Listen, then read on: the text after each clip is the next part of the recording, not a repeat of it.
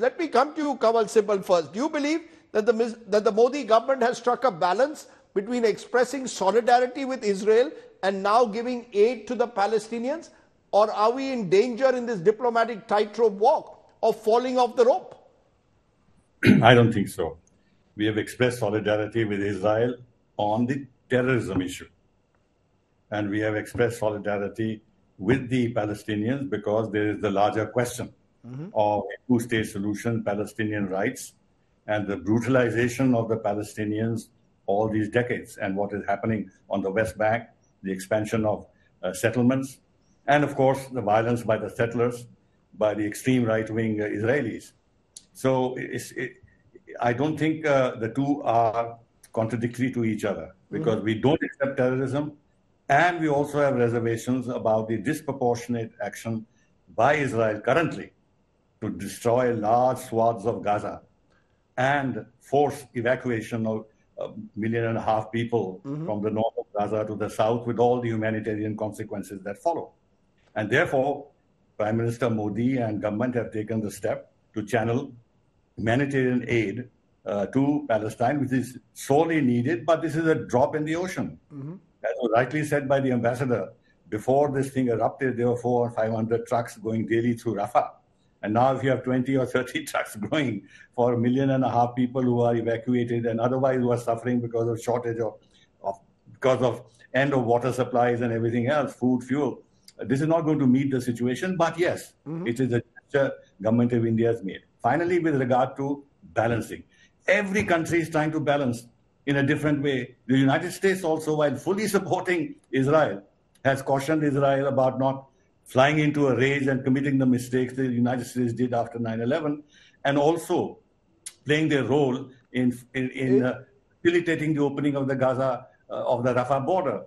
Other countries also have their own way of balancing the situation, supporting Israel, but at the same time supporting the Palestinian cause. I think we have done what we ought to do in this current situation. And it's not a question of balancing. It is actually doing the right thing by way of both sides. Right. On one side, support them against this terrible terrorist attack. And I'm very surprised that the ambassador of Palestine absolutely refuses to acknowledge that Hamas has done a terror attack. In fact, Hamas has been governing this territory. It has popular support. It may have declined over the years, but it has popular support. You can't totally distinguish between Hamas as pretending there's a foreign kind of a occupation of the West Bank, of the right. I get your point, but you're saying we've done the right thing. KC Singh, have we done the right thing, or is this a diplomatic tightrope walk? We started by expressing solidarity. The Prime Minister spoke to Benjamin Netanyahu. There were some reports that the Arab world wanted India to do more in terms of focusing on the plight of the Palestinian people who were being bombed. Do you believe, therefore, there's been a course correction? Rajiv, we discussed it on your program the day it began on October 7. And I was saying that day that Prime Minister's statement was giving it a one-sided slant and seemed to be a deviation from the traditional Indian position. Now, if the Ministry of External Affairs had come out immediately after that with their statement, when they took a number of days to come out with that statement, to balance it and say that there are two sides to it, we won't be asking these questions. No, but with due regard, Mr. KC Singh, let's be fair. Prime Minister Modi on the first day was responding to a horrific terror attack. Now, you don't expect him to then balance it out with Palestinian rights on day one itself. Well, the Chinese did it. The others did it. Yes, you can come out. No, I'm saying Prime Minister could have said what he said, but the Ministry of External Affairs didn't need to remain silent for 4, 5, 6 days after that. That is why the questions were raised. That has there been a shift in India's stand. Then once the Ministry of External Affairs statement came, they've been rectifying it, and we've gone back to more or less the old position. And I'm very glad that the humanitarian assistance has gone today. But this is not the end of the story, because siege is not about to end. Israelis are making exploratory forays. They've been held back by the Americans till now because there are three problems in this. The problems are that, and I think President Biden going there, he summed it up. He, basically backed the Israelis very strongly, but he also was simultaneously saying that I understand your anger, but don't let your anger consume you. He says that's the mistake the Americans made after 9/11. And they paid with lives in Afghanistan, Iraq, and really didn't achieve anything. So what he's telling is right. What the Americans are doing are three things. They're trying to get the civilians out of harm's way. And that's why they held the Israelis back.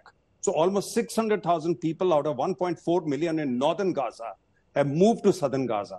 Then they got the southern route opened so that the humanitarian assistance coming there, the people will gravitate there. So create an area where civilians gravitate towards. And then you open the ground because they realize Americans ultimately can't stop Israel from going in. Because Israel has said elimination of Hamas is their absolute goal.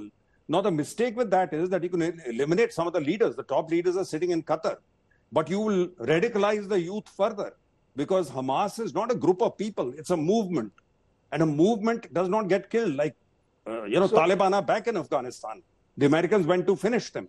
So therefore, that is what and then the third problem is the northern front. So the Americans have brought in their navy. They're putting pressure to see that Hezbollah doesn't jump in. And as long as it remains a single, they'll probably give some time to Israel to go in and try getting the hostages out. In the meanwhile, we just seen 2 hostages being given up by Hamas. But they will not give up more hostages because that's their human shield.